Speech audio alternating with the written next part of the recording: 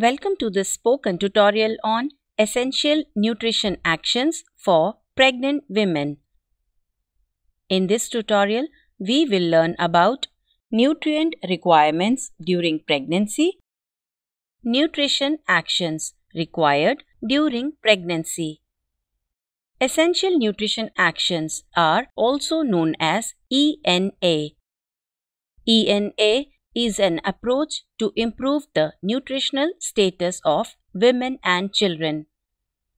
During pregnancy, a woman's body undergoes physical and hormonal changes. Her nutritional needs also increase. Nutrition in this period is important for the health of the mother and child. A baby in the mother's womb is dependent on its mother for nutrition. Time span from conception to the baby's second birthday is the first 1000 days. This is the period of rapid growth and mental development. It also determines the present and future health of the baby and its mother. For the mother, a nutritious diet provides her relief from nausea and weakness. It helps in brain development of the fetus. It also helps in reducing risk of birth defects in babies and anemia in mothers. Let's discuss the nutrients and nutrition actions required during pregnancy. There are many essential nutrients required during pregnancy. Protein is one of them. To meet the protein requirements, it is advised to eat protein-rich food. Meat, fish, chicken, and eggs are excellent sources of protein. Pulses, beans, nuts, seeds, milk and milk products are other good sources. Essential fatty acids are also vital during pregnancy. These are also called as good fats. For example, DHA and EPA. Fish, nuts, and seeds are good sources of these fatty acids. Let's move on to other nutrients required during pregnancy. Folate is essential for DNA synthesis and fetal cell development. It also helps in reducing neural tube defects in infants. Including folate in daily diet during pregnancy is essential. Sprouts, green leafy vegetables, and chicken liver are good sources of folate. Along with folate, iron also plays an important role during pregnancy. Iron is required for the production of red blood cells. It helps in carrying oxygen to the entire body. During pregnancy, there is a rise in blood volume. Hence, women require a large amount of iron. This helps in meeting the requirements of the growing fetus. A reserve of iron is created in the fetus which can be used by them after birth. Deficiency of iron can result in anemia. To prevent anemia, the diet should include iron-rich foods. Chicken or goat's liver, brain, heart are good sources of iron. Seafood, eggs, and garden cress seeds are other examples. Iron is also present in beans, green leafy vegetables, and seeds. Turmeric powder and coriander seeds also have some amounts of iron. Anemia can also be caused due to parasite and worm infections. To prevent this, a pregnant woman should take deworming medicine. 1 dose of deworming medicine is recommended during the second trimester. Remember that tea and coffee should not be consumed along with meals. This will interfere with the iron absorption. Interestingly, vitamin C improves the absorption of iron in our body. To do so, eat iron-rich food and supplements with vitamin C-rich food. Gooseberry, tomatoes, guava are rich sources of vitamin C. Iron and folate requirements increase during pregnancy. Diet alone does not fulfill these requirements. Thus, iron folic acid supplement is recommended. However, a prenatal supplement does not replace a healthy diet. A prenatal supplement is taken before and during pregnancy. Pregnant women should ask for iron folic acid tablets from health workers. These tablets are provided by Anganwadi centers. The tablet should be taken once a day. Pregnant women should take precautions while taking iron folic acid tablets. Tablets should be taken 2 hours after a meal to avoid nausea and discomfort.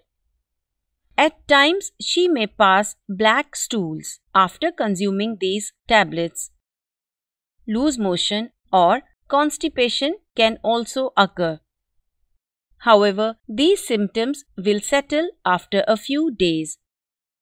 Also, iron folic acid tablets should not be taken along with calcium tablets. They should be taken as morning and evening doses. Calcium is another vital nutrient required during pregnancy. Calcium deficiency in pregnant women causes high blood pressure.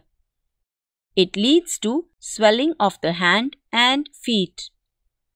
To avoid deficiency, she should include milk and milk products in her daily diet. Seeds, nuts, green leafy vegetables, and dried fish also contain calcium. Calcium supplements are also recommended during and after pregnancy. Calcium tablets are provided by ICDS centers and primary healthcare centers. ICDS is an integrated child development service. These tablets are given from 14 weeks of pregnancy up to 6 months after delivery. The tablet has to be taken twice a day. Excess amount of calcium inhibits iron absorption. Hence, 2 calcium tablets should not be consumed together. 1 tablet should be consumed after breakfast or lunch. The other tablet can be consumed after an evening snack or dinner. Do not consume a calcium tablet on an empty stomach as it will cause gastritis. Gastritis is the inflammation of the stomach lining.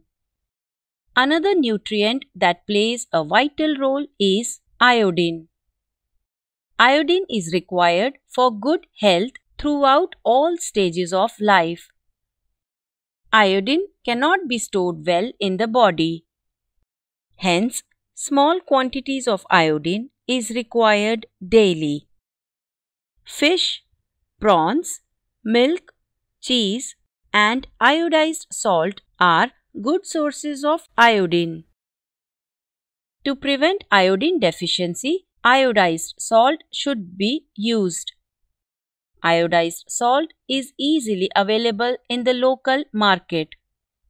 While using iodized salt, a few precautions should be taken. It should be added at the end of the cooking. Iodized salt is sensitive to heat and light.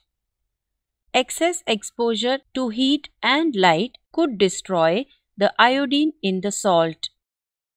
Hence, store it in a tightly sealed dark container. Other nutrients that play a vital role during pregnancy are choline and zinc. Vitamin B12 and magnesium are also important. Choline, folate, and vitamin B12 together reduce neural tube defects. Neural tube defects are birth defects that affect the brain and spinal cord. Choline is also essential for brain development, whereas zinc helps in fetal development. More information about these nutrients are explained in other tutorials. Please watch individual tutorials of these nutrients. For example, importance of protein, importance of choline, and folate. Also watch the importance of calcium and B12. A healthy diet is critical for both mother and child's health. Mother's diet must include different food groups. The first food group is grains, roots, white tubers, and plantains. Pulses are second group and nuts and seeds are third group. Fourth group is dairy. Meat, chicken, and fish are the fifth group. The sixth group is eggs. Dark green leafy vegetables are the seventh group.